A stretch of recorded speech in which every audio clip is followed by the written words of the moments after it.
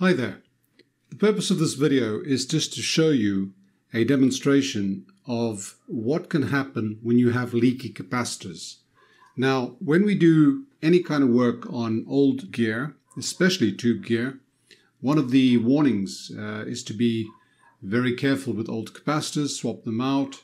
There is an ongoing argument about how you shouldn't just arbitrarily swap out all the capacitors. And to a degree, yes, they probably are right.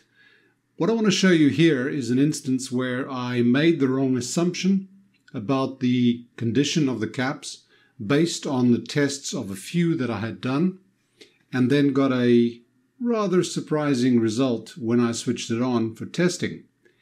Let me go into just a quick look at the schematic and describe to you what it is I'm talking about.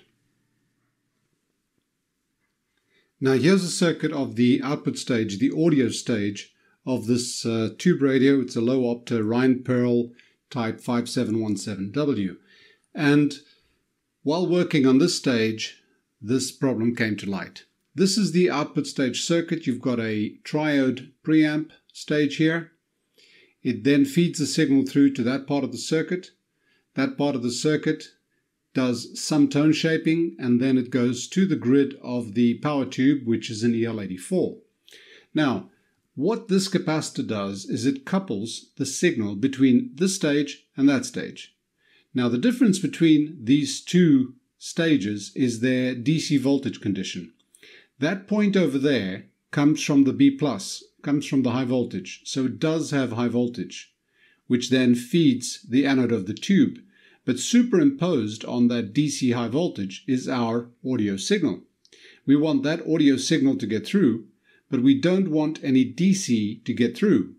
The reason being, we want this point here, which is the grid of the EL84, to be at 0 volts.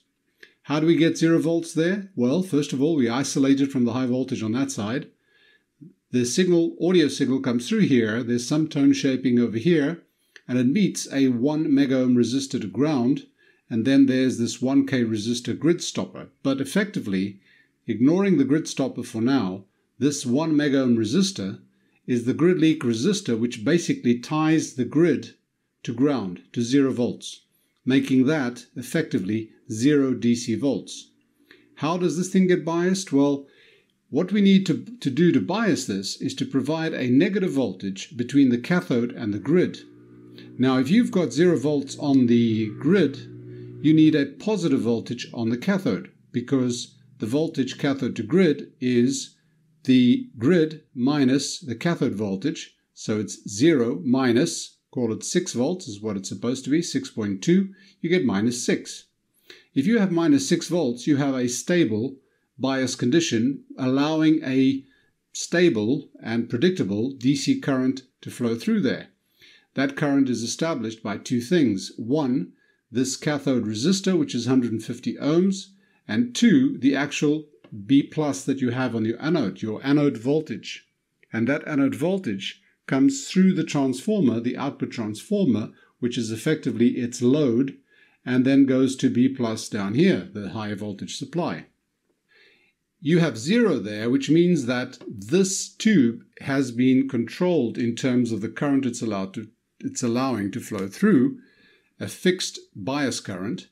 You then are going to affect the current, the actual current flowing through, by the amount of signal that you apply to the grid, the AC signal, the audio signal. Okay? But the audio signal should always be based around 0 volts, so that it either increases above the bias current or decreases below the set bias current. That is your signal, which your output transformer will see and translate into audio. What happens is that if this current here runs away with itself, in other words, if a condition establishes itself that allows this current to increase dramatically, you then have two problems. Your tube starts overheating. It can go beyond its power limit. And also, you can actually burn out your output transformer, because that current that the tube is allowing through is coming from your B+ through the output transformer. None of those conditions are particularly desirable. So what you need to make sure is that the voltage there, the DC voltage there, is always at 0 volts. And the way to do that is isolated from the previous section. Good. Now, why did I make such a rookie mistake? Well, I had removed quite a few, or tested quite a few capacitors on this radio, mainly these over here. These capacitors are the same type, and the type is this over here, as the one that we have in there. These capacitors were absolutely spot on. There was absolutely no leakage that I could measure, and I measured it using the capacitance leakage tester that I built. I'll link above for that project if you're interested. And I measured absolutely no leakage. And I thought, well, if I've got, 1, 2, 3, 4, 5 caps that are absolutely spot on, then by common sense, that one should be fine as well. One less capacitor to change. So I decided to give it a go. And that's where I made my mistake. And the reason for that mistake is actually quite simple. The reason these caps are all in good condition is that these capacitors are never subjected to high voltage. This is the feedback circuit from the output transformer, from the secondary, from your audio. Comes through there, does a whole lot of tone shaping to get your hi-fi sound and your bass boost and treble cut. All that jazz happens along here, then goes to your volume pot. This is all low voltage stuff. There is no high voltage DC on there because it's isolated by other capacitors around here. So these caps were never stressed. Therefore, they're in perfect condition. That little bugger there has been sitting with a difference of quite a few hundred volts probably on it for its whole lifetime. So it's finally kicked the bucket, or is kicking the bucket right now, and that's why we have a leakage condition over there. So let me show you in real life what happens when we switch this on. I'm going to switch this on, and I've got a meter measuring the cathode voltage, which according to the schematic says it should be about 6.3 volts. The grid voltage should be down close to 0. So the other meter is going to measure the grid voltage, and I'm going to switch it on, leave it for some time, probably fast forward some sections because this does take a little bit of time, so you don't sit there looking at a blank screen, and we'll see what happens when we get this thing warmed up, because what really does happen is that this becomes worse as the circuit warms up. Anyway, let's have a look at that.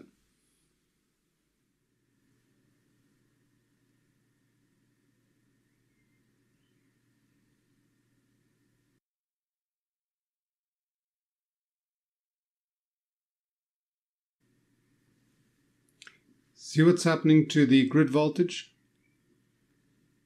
That grid voltage is receiving DC from the previous section, and it's going up to 250 millivolts. 300.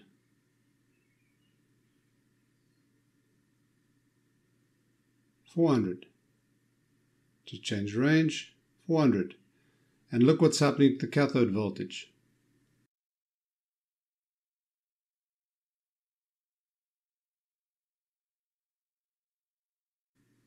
Now remember, that thing's supposed to be 0. It's almost 1 volt. It's going up to 1 volt. That thing is supposed to be 6 point something. Started off at 6 point something. It's now up to 7.2.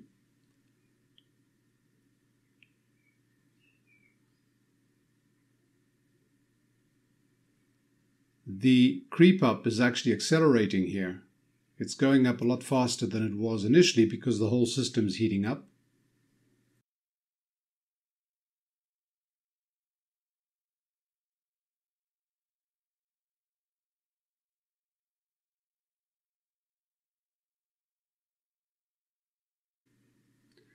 Now the grid is at 2 volts already.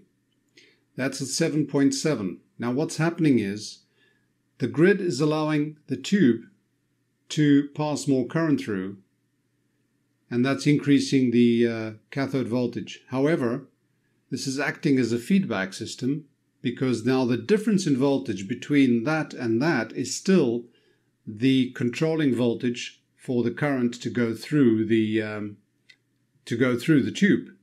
So you're getting now 8 minus 3, you've got about 5 volts.